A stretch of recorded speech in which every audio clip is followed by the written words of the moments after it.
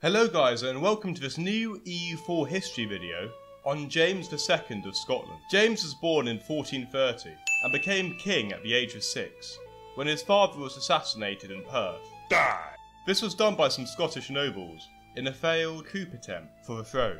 Because James II was so young, when he took the throne, many Scottish nobles used him as a political pawn and successfully manipulated him throughout his childhood, leading to the collapse of the monarchy power. 3 Scottish families fought over control of the king, which are the Crichtons, the Livingstons, and the Douglases. One terrible event that occurred during this time was in 1440, when the Livingstons convinced James to invite 2 boys from the Douglas clan for dinner. The 2 boys were presented with a black bull at dinner and then taken away and murdered, despite being against the wishes of the king.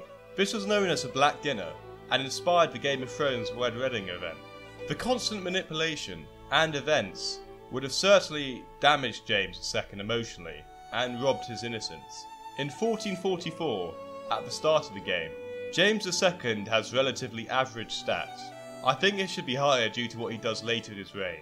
In 1449, James marries Mary of Gueldres.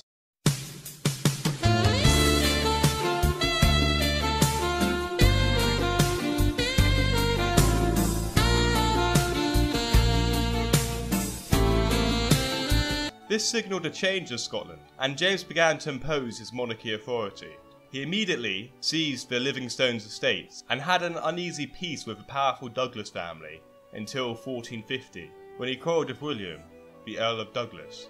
In February 1452, James II drew a dagger and he stabbed the Earl to death, followed by his courtiers. James then demolished the Douglas' castles and confiscated their vast estates. The revenues from these lands enabled him to set up a strong central government and make improvements in the administration of justice. In EU4 there is also a Scottish event breaking the Douglases. James also established the University of Glasgow, and in the late 1450s James was a popular king despite banning football and golf.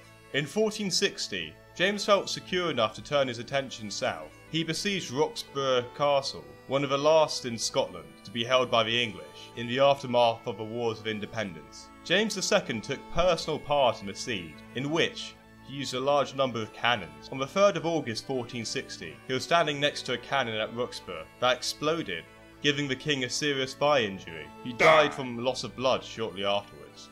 Thank you guys for watching, and let me know who you want me to do next in the comments. Hello my children, I must give you a message. Subscribe to the social streamers for eternal salvation.